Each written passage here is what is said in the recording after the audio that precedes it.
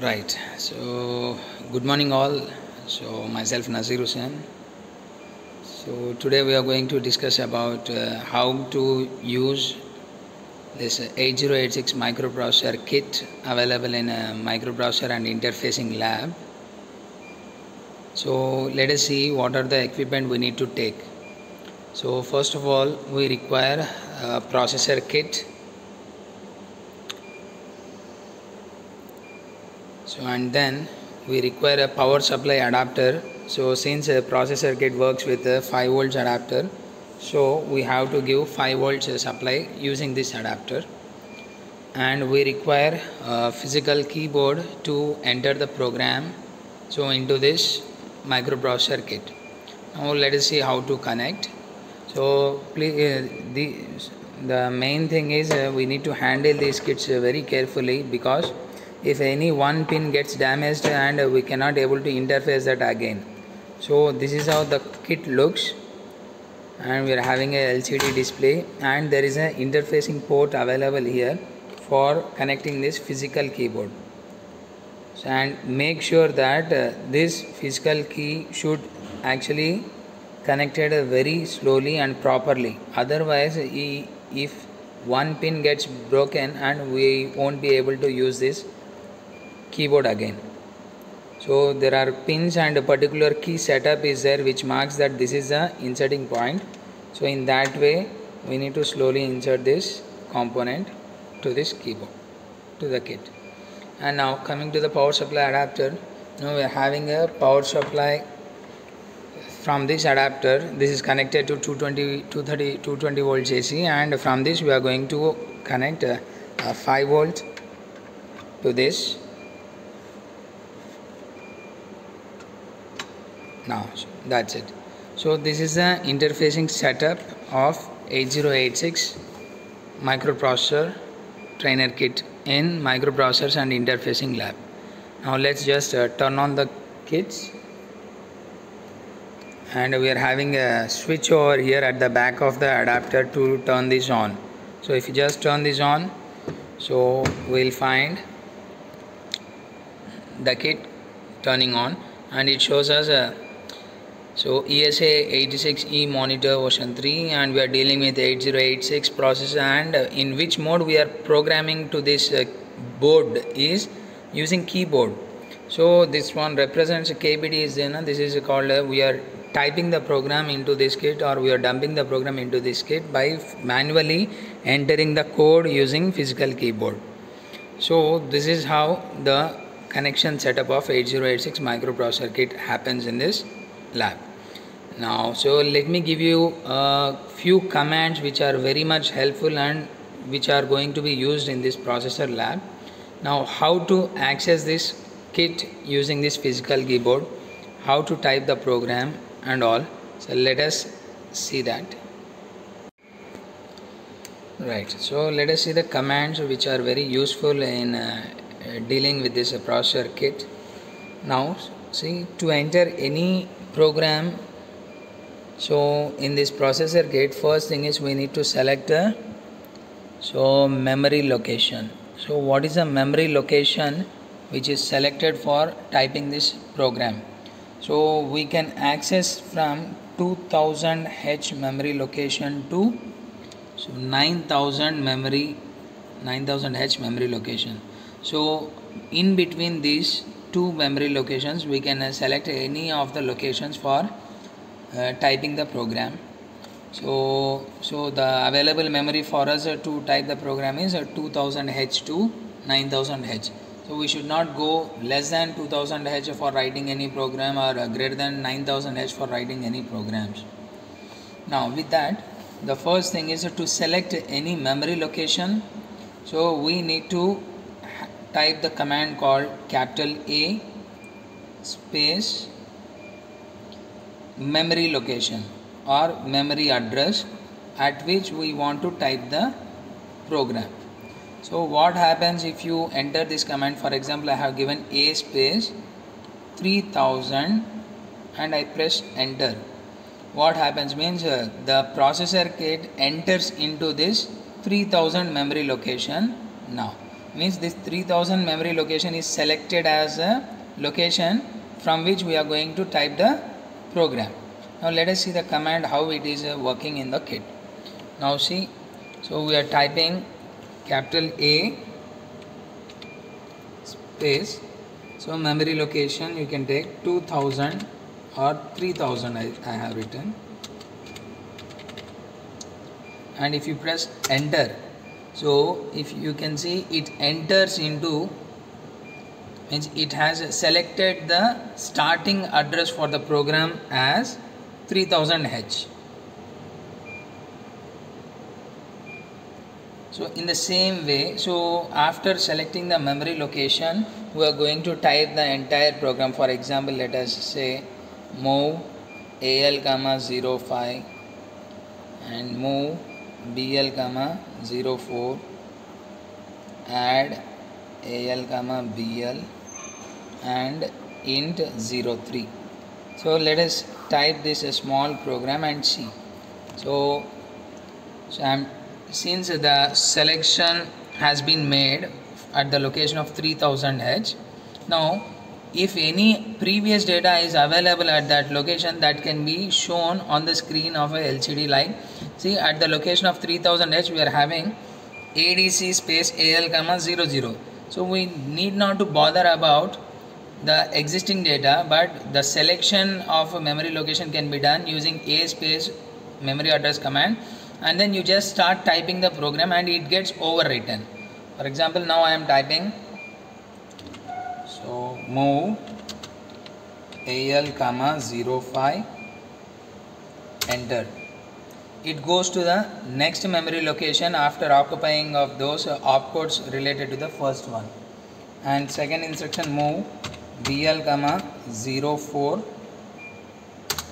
and now the third one is a small operation called add AL comma BL, enter, int 03, enter. So these are the 4 instructions of the program, which is very small. The thing to be remembered is, once the last instruction is done, so you have to, after pressing this enter, we need to reset this kit. So what happens if you reset means, when you reset, it actually stores the program in that memory location. Now it has been reset, now it is into its initial position. So how to see whether our program is stored or not? So again the same command can be used. So A space 3000, enter. So what happens, see, the previously ADC AL something was there, now the recent instructions which are typed have been stored onto these memory locations. So if you just go by pressing enter, it shows you all the instructions in a sequential way. Like second instruction is move BL comma 04, third instruction is add AL comma BL, and fourth instruction is int 03. Right. After successfully storing this program onto the processor memory, now it's time to execute and check the result. So how to execute this program is nothing but, so there is one more command to be remembered, which is called go command. So it is indicated with a G. So we need to type G space starting address of the program. Means what is the memory location selected for typing this program, that address. So for this program we have selected 3000. So 3000 is the starting address. So to execute that program available in 3000H memory location, we need to type G space 3000, enter. So just after doing this, the program gets executed and all the contents of the registers will be displayed on the kit. Now let us see.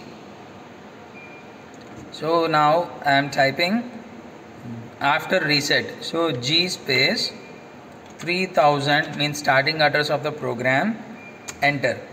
So now the program has been executed. All the contents of this all the registers will be displayed here. Now if you see what is the program we have written, by giving a data of AL equals to 5 and BL equals to 4. So by adding this AL and BL we used to get 9 and the results to be stored in AL register. If you observe here, so this AL content is already stored as 09. Why? Because the program has been executed and the result is stored in AL. So this is how we used to use go command for executing any program typed on the particular memory location. So we can also individually check these particular registers by using a small command called capital X. So this capital X space register name.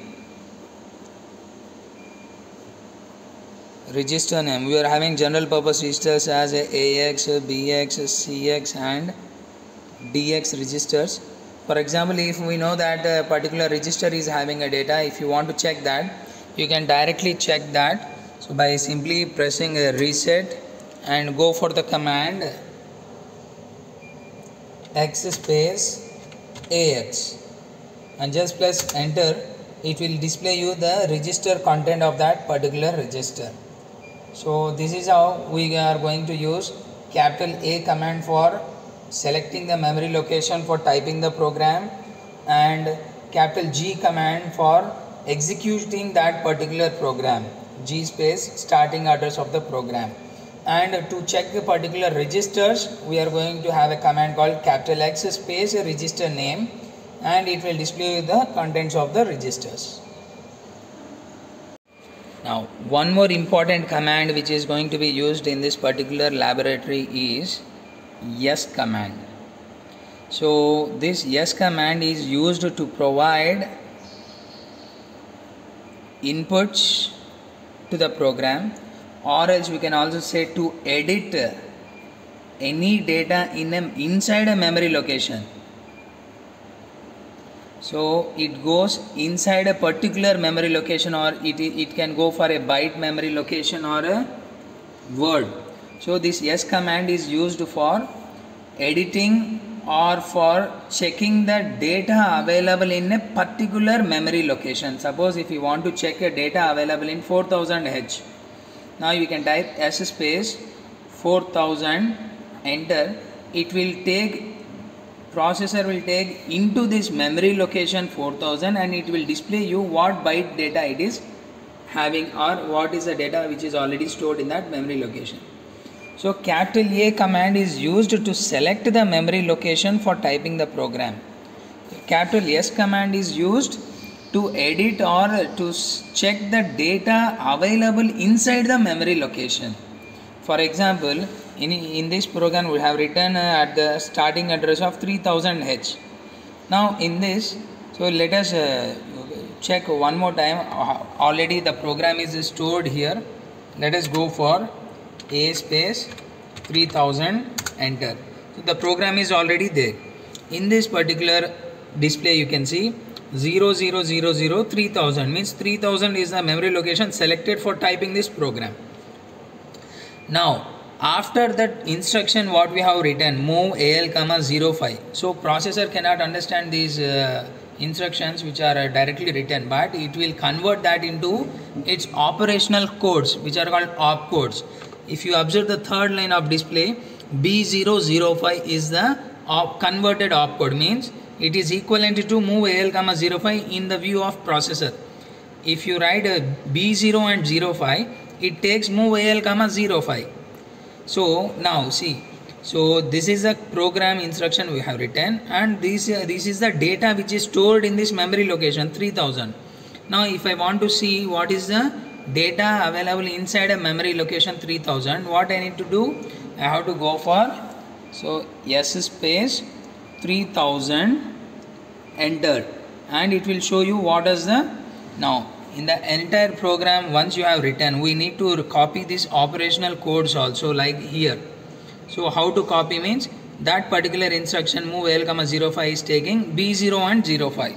So opcodes to be written for this instruction is B0, 05 is the opcode. Similarly, in the next instruction, move BL, 04. What is the opcode? So it is B3, 04. And similarly, third one, add AL, BL. What is the opcode for that? 02, C3. And finally, int 03, the opcode is CC. So these are the opcodes, so which are actually understood by the processor. So when you write this, processor will consider these opcodes and it perform the same operation what is required. Now how these opcodes are stored?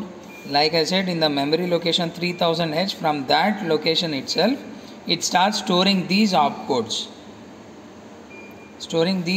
into its memory location. For example, now A3000H means we see this instruction. Now if we type S3000, what is available here? Let us see. So just press reset. I am using the command S space 3000, enter. The command, the data available in S3000 is, you can see here, it is B0. Means this opcode is stored in 3000 memory location. So in 3000 we are having B0. Now similarly, if you want to check the next consequent data available in the memory, you should not press enter here. We have to go for a comma. So comma, if you press on the keyboard, it goes to the next consequent location like 3001. The data available in 3001 is 05.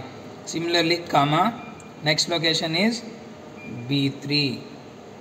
And similarly, next one 04.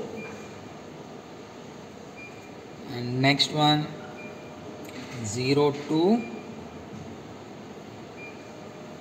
Next one 03 and CC. So see how many memory locations it has taken for this program is. So 3000 to 3006 memory locations. So these memory locations are occupied for saving this program, and that particular memory location will be having the opcode equivalent to the instruction. So this is the command to see the data available in the memory location. Suppose if you want to change the data in the memory location, you can do the same. Just to go for S3000 or S any memory location, enter. You directly start typing the data. For example, I want to rewrite this data with suppose 88, 89, 90. So I can do that by just press resetting and just go for S space 3000, enter. Now it is showing us the data which is already available, which is B0. So I want to rewrite that with 88. You can simply type 88. And if you want to stop doing that, you can press enter to terminate this process. This 88 will be stored, or B0 will be overwritten by 88. Suppose if you still having data to continue, so you need to press comma, it goes to the consequent location. Again you can give another data. So previous data will be overwritten. And it continues by pressing comma and giving data. Once the last data is entered, and finally if you want to close this process, and you can press enter on the keyboard, it terminates that process. The typed values will be stored there. Now let us check whether the data has been overwritten or not. S space 3000, enter. Now if you see, the data is 88, 89, 90. This is how the data can be edited, or the data can be seen inside a memory location of this particular kit. And in this particularly, there are two variations available. If you want to check the data, you can check it in the form of a byte format or else in the form of a word format. How to see the byte data means, there is a command called SB space memory location. For checking word, there is a command called SW space memory location. Suppose for the same example, I have written 88, 89, 90 in 3000, 3001, 3002 memory locations, and 3003 is having already 04. Now if I want to check byte data, I can go for SB 3000. It will show me what is the data available in 3000. Suppose SB 3002, it has to show me the data available in 3002. Now let us see, so whether it is showing that or not. Press reset, SB space 3002, press enter. S space 3000 to enter, and SW space 3000 enter. Now see, in SW I am going to see, so in terms of word format, this S command is by default it show you a byte format.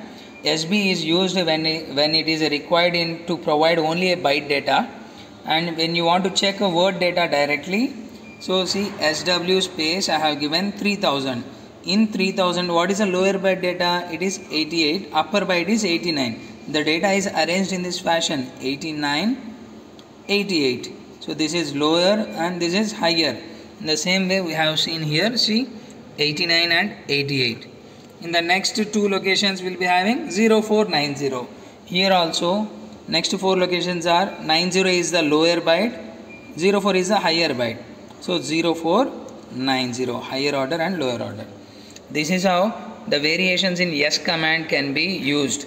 So SB nothing but we can save or store data in terms of byte. SW we can check data in the form of a word. Right. Thank you, ma.